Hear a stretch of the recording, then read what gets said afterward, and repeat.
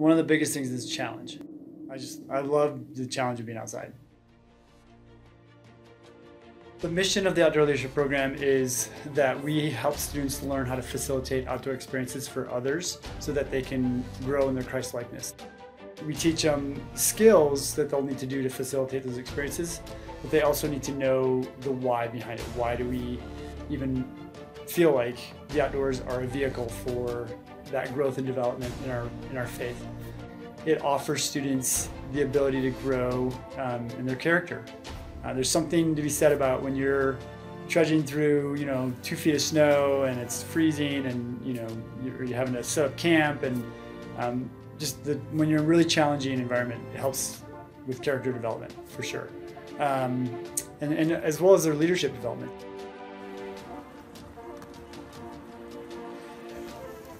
Throughout Scripture, from Genesis to Revelation, you will see many examples where God uses His creation to shape and mold people, and to build their character, to help them ultimately be upgraded to the call that He's put on their life. People often say, when I'm outside, I experience God more, and that's probably, that's above everything else. That's why I go outside. One of the ways that you're familiar with chemistry, where you catalyze a chemical reaction, you ignite it, if you will. One of the best ways to catalyze deep relationships is in the struggle with Mother Nature.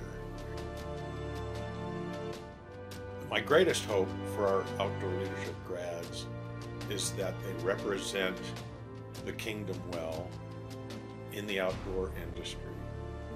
We can use wilderness to transform the world.